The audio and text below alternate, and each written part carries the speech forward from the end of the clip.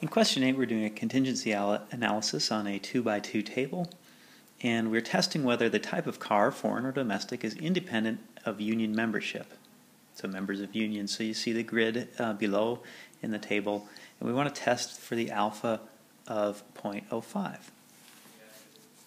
Okay, the degrees of freedom. So if you recall, this is yet another way of calculating degrees of freedom. It's rows, number of rows minus 1 times number of columns minus 1. So in this case, in a 2x2, so we would have rows minus 1, columns minus 1, and we have 2 of each, so we end up with 2 minus 1 times 2 minus 1, and that's going to be 1. So if you have, well, that's kind of hidden there, 1. If you have a 2x2 grid, you're always going to have degrees of freedom of 1. So it only is different, of course, if you have a different number of rows or columns. Then in this case, we've got degrees of freedom then is 1. Degrees of freedom equals 1 for a 2x2. And then we want to identify the chi-square value for alpha of 0.05. All right, so let's take a look at that here. So if we want to move over here, alpha of 0.05, if I can circle it, and then degrees of freedom of 1. So our chi-square of alpha will be 3.8415. Okay, and this is similar to goodness of fit, where we're going to then calculate a chi-square value to test against this. So we are going to go and find out the observed and the expected frequencies and calculate the difference between them, and then say, well, how big is the variation here, and is it bigger than this value or not? So it's kind of the same concept here as we just did in problem 7. So let's take another look here at this table here, and I've got this repeated here so we can figure out what it is we need to do. So there's in a 2x2 there's not too many, but the bigger the table, the more calculations you'll have to do. But there's kind of 3 sets of things that we're going to be doing here. And the first thing you'll notice is the difference from the table is that I've added totals here. Okay, so we've got totals, and if you recall in the binomial problem, we just multiplied our total number of samples by a probability and to determine the expected value. It's slightly different in the contingency analysis in that we will take the margin values. So let's just do this first one, the 625 total and then 195 total. We will multiply those by each other. 195 times 625, 195 times 625, and then we will divide that by the total sample size of 990. So if we do that, we then say 195 times 625 and divide that by 990. And as a result then, we get 123.1061. Okay. Or we could just say 123.1 is probably close enough. And then from there, I mean, you could continue to do this and say, well, we'll do this here for this one. We'll do 795 times 365. 795 times 365 divide by 990. And we get then 293.1061. Now, you could do the same thing. You could then say 625 times 795 divided by 990, or you could subtract 293.1061 from 795 to get this value up here, which would be 501.8939. Better make this bigger so I can actually write 509, or what did I say, 501.8939. And then here, if you said 365 times 195 divided by 990, you would get 71.8939.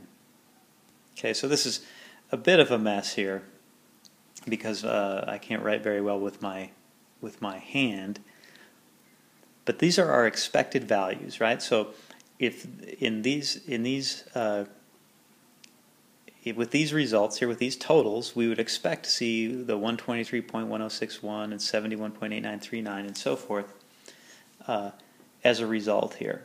These are the expected values. And then for our test statistic, then we will take the observed. So in this case, we have, let's do this first one here.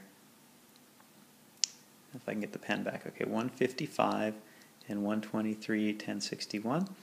So we would say observed, using this equation right here, we'd say 155 minus 123.1061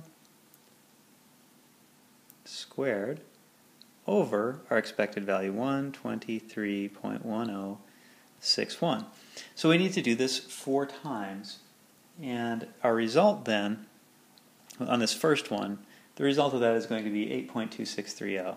8.2630. 8.2630. And then we would do this 3 more times now, and then sum those up. So we get 14.1489.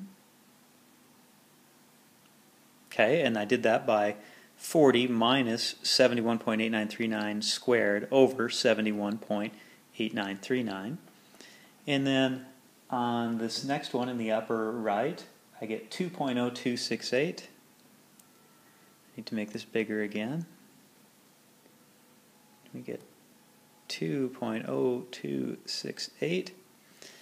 And then we get 3.4705. 3.4705. All right, so let's zoom out a little bit here. And again, these results, just to recap, because I probably went through that kind of quickly. This first one is this 155 minus 123.1061. This second one is going to be 40 minus 71.8939 squared over 71.8939, and that's the 14.1489. And then continuing on, we would say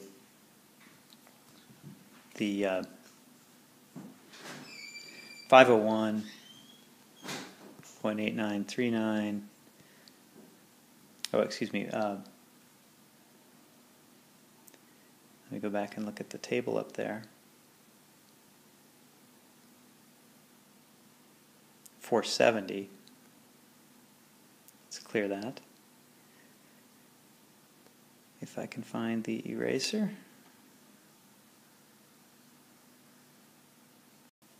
Okay, this third one is going to be 475 minus 501.8939 squared over 501.8939. And that result was going to be the 2.0268. And then for our last one, it's going to be 325.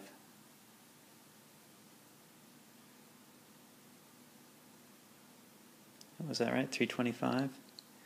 Take a look there. Yeah, 325. 325 minus 293.1061 squared over 293.1061, and that's going to be the 3.4705. 3.4705. So that's, I know that's probably more than you wanted to know, but just so everybody's clear where we're getting those results. So what we're going to do is then take these results here, and we're going to add them together to come up with our chi-square test statistic. So when we add all of those up, we get 27.9 1, we'll say, as a rounding, 27.91. All right, now, if you can read this, here, this was our chi-squared of alpha.